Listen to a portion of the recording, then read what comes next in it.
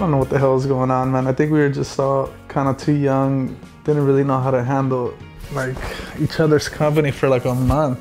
I just remember like I wanted to like kick Carol's ass over whatever. I think I was getting on his nerves and he was probably getting on mine, and I almost kicked his ass because I don't think he would have kicked my ass for sure. But the only reason why I didn't fight him and I thought about it was because I was scared of Greg Carroll. He was just already all tatted down, and I was all, dude, if I fucking give this dude a nice shiner, he's gonna come after me, man.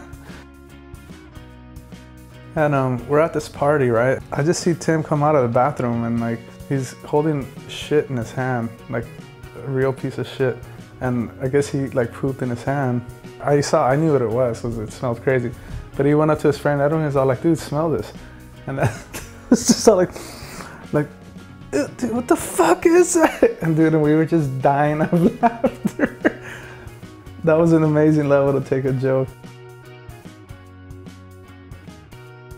Having an amp in the middle of the house and blasting it with distortion and playing along to Creeping Death, perfect though. And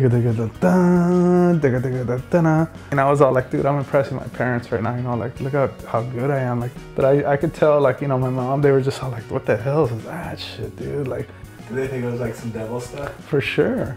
You know, they're probably tripping how like I was so devoted to it. You know, my dad would be, oh, turn it down, man, shit's loud. I don't think they ever heard distortion before that in their whole life. Glad to see you. I had a funny dream and you were wearing funny shoes. You were going to a dance.